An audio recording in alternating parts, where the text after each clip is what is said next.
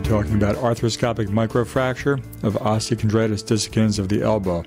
There's the lesion, the bone underneath has died, and the cartilage is disrupted. There's a loose flap of cartilage which is causing problems and inflammation. In addition, the piece of cartilage that has broken off is floating around the elbow and preventing the hinge joint from fully extending, sort of like a door jamb, preventing a door from fully closing.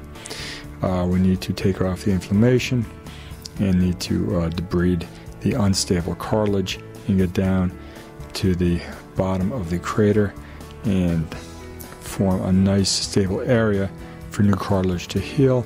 I'm using a curette to remove the remainder of the cartilage, and then we're going to create some sharp vertical walls so that the new cartilage has a stable bed on which to form without disruption.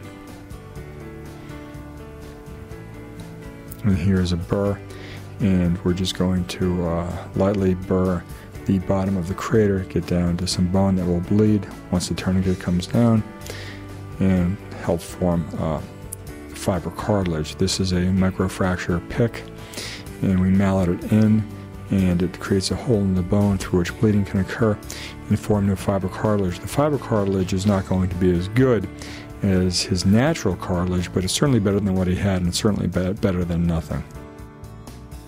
We're going to go around the periphery and make a series of these holes. This is commonly done in athletes with arthritis of the knee and works very well.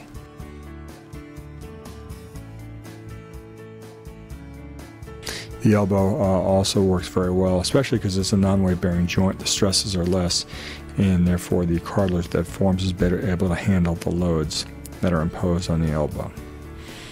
Works as long as you can get a nice stable crater and nice vertical walls to insulate the forming cartilage from stresses.